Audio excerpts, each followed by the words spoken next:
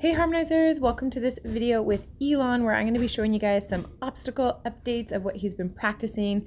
So here he is at an obstacle practice where we're schooling over some of the different bridges and things. He's going to do something super ridiculously cute at the water, so make sure you keep watching so you can see that. You can see how much more careful he is over the wood bridge instead of Timmy. That was his first time doing the bridge and he just goes right up and on. Through the water box, again, he just kind of looks at it a little bit and then goes right through. So he seems to be pretty brave about quite a few things. He tends to do them relatively quickly. And over the other little bridge, which is across water, the things that he tends to be more spooky at are things like people going too close to his butt, or things where he thinks that maybe he'll be hurt by a person or somebody kind of coming at him. But the obstacles he seems really naturally kind of brave at and thinking for. So I think he's going to make a good little extreme cowboy mount in terms of how willing he is at the different obstacles. The one downside to him is because he's a thinker, he's kind of slow, so he's not going to move particularly fast through the obstacles, but as his confidence grows, that's going to get better and better as well, because for Extreme Cowboy, we need them to hustle a little bit through the sideways and the back throughs and things like that. So tires, no problem. Turnaround, no problem. Here's a look at the little carousel, which he is not actually super careful about his feet. He kind of ticks most of the poles as he goes around, but he's not scared of anything. He's just working his way through. And the obstacle park that we're at is called Whitehaven. And so we came here about a week or so before there was a competition. So I'm going to show you guys the footage of the competition as well. So I decided to take them here so that way they could go over some of the obstacles. I really wanted to set them up for success for their first show, because when you compete, you go into the ring and then there's no opportunity to school over the obstacles if something doesn't go well. And I wanted to make sure that they had been exposed to a lot of things. You don't always get to go to the competition venue and school those obstacles ahead of time, but I thought for their first time ever doing a mountain trail type obstacle course, let's set them up for success. So we went all the way out here. It's about a 5-hour round trip, plus, you know, the time there and the baby and everything. So it was a pretty long day. And we came out, did the obstacles. They've got some stuff that's familiar, like this is a suspension bridge and we have one of those at home. And then they have a bunch of stuff that's not familiar and some of the things that the horses struggled with as well. Here's a log pick where the horse is supposed to be careful about where they're putting their feet as they go through, which you can see Elon actually does a really nice job there of looking where he's going. And then we get to the water and he does struggle a little bit at first. He's not sure he should go in it. He jumps across it. And it is kind of scary water in the sense that it's a little bit muddy looking, so they can't see the bottom. They don't know if it's safe or not. Once he started to go in, he had a really good time splashing himself, getting his belly wet. He thought that was pretty fun, and he's going to work his way through. It's his second time through the water that you definitely want to watch, because he's a bit of a goofball, and I'll show you guys that coming up in a second after he works his way through here. So we go through the water pretty easily. In the whole scheme of things, that was a pretty easy work through the water. Some horses can take a lot longer to get through that. The second time through, he kind of sniffs a little bit, and then he's like, oh, I don't really know if I want to do that. And I just kind of patiently say, yeah, remember, we go through the water, and I just be persistent with him. And then he decides to go in, has fun with his splashing, gets his belly wet, and then he kind of decides, you know what would be an easier way to get my belly wet is to just lay down in the water. And I just had to smile and laugh. I haven't actually taught him to lay down yet, so I definitely didn't want to discourage that in any way, shape, or form. But I also wasn't in a position that I could go over and give him a cookie easily, so I just kind of let him lay down and get back up on his own. But I thought that's really cool that he's gotten to the point where he feels comfortable to lay down in my presence. That's a really good step, a really good indicator, great sign of just how far he's come. Here's a different obstacle here. He tried to go off the side, and I think that's probably the most confusing part for him, is when I don't do the obstacles with him, or I have a little bit of a distance and he thinks he's supposed to follow me, and instead teaching him to kind of follow the path. This is kind of a neat path here.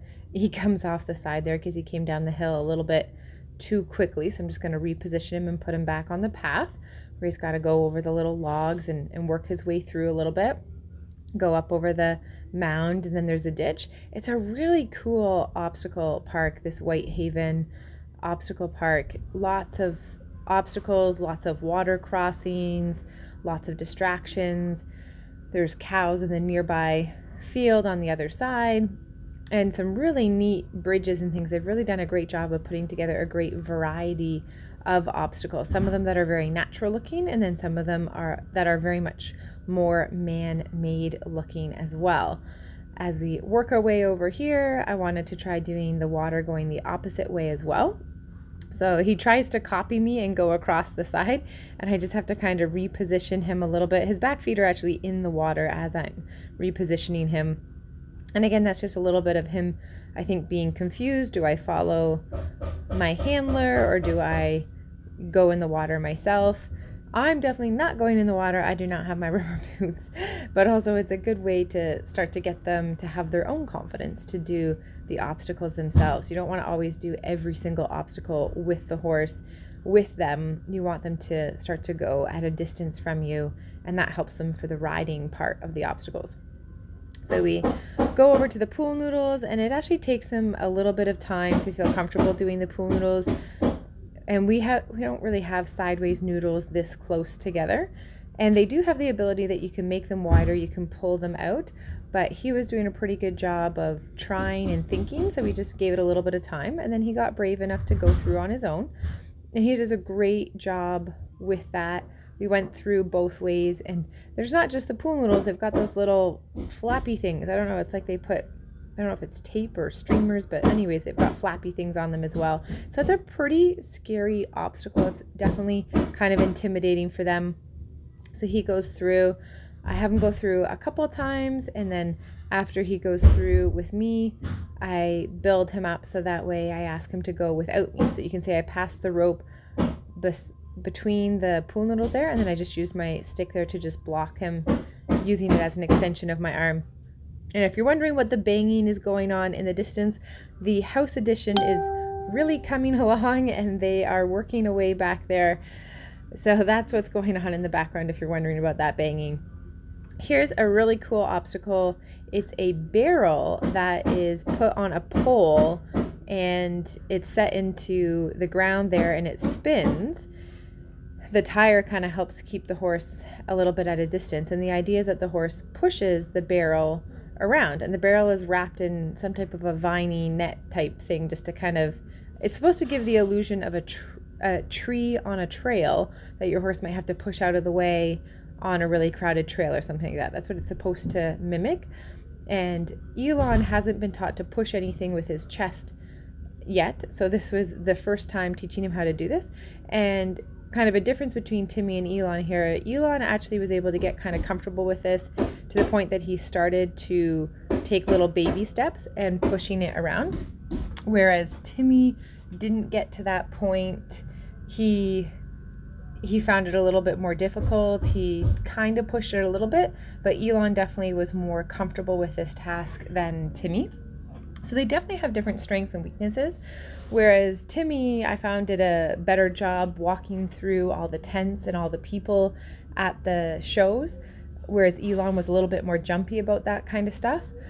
So I'd say Elon's more brave with the obstacles, and Timmy's more brave with people now, which is kind of an interesting change of events.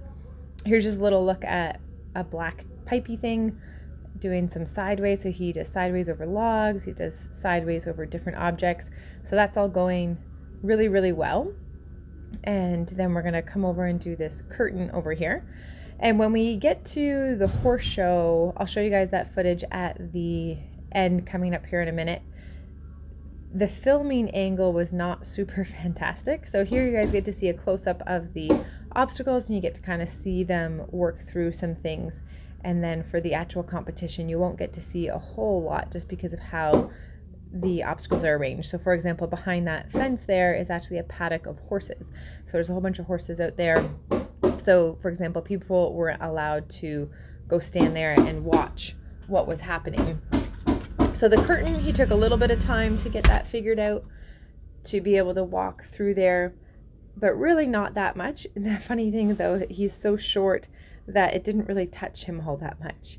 Going over all these types of bridges, tires, all this kind of stuff, super easy for both the Mustangs.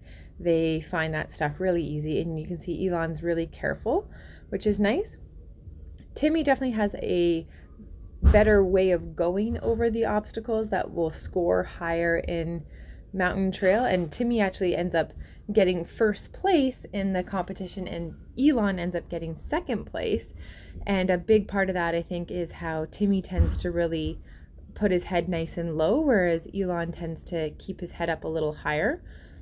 He had a little bit of hesitations as well, but nothing horrible. This one is called the coffin.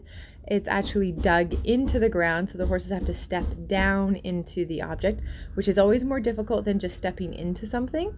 Asking them to step down into a hole is much scarier. They don't know if they're going to fall into the hole. They don't know how deep the water is in the box. They really have to trust you to go down in there. So he steps down nice and carefully, and once he realizes that it's not super deep and it really is okay, just walks right across, no problem whatsoever. So here's a little bit of footage from the horse show. The judge is the person in the cowboy hat there, and that's me and Elon going off.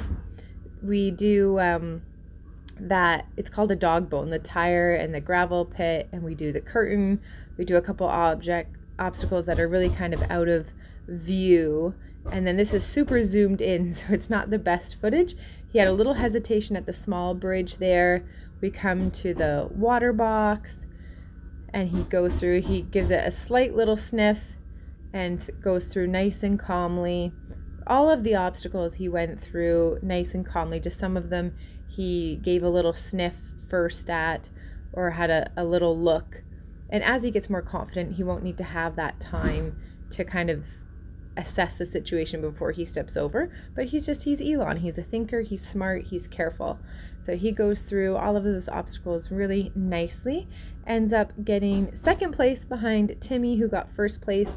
And it was a decent sized class. I think there were 8 of us or something like that, 7 or 8 of us. So there were quite a few of us there. They did really well. So here's a little video footage of them with their ribbons, the little boys. I've got Timmy's video footage of his obstacles that I'll do separately. And then here's just a short little clip of Elon eating grass at a different horse show. I'll show you guys a little look. But they're doing awesome, and we're starting to get ready for their Mustang challenge. It's going to be soon.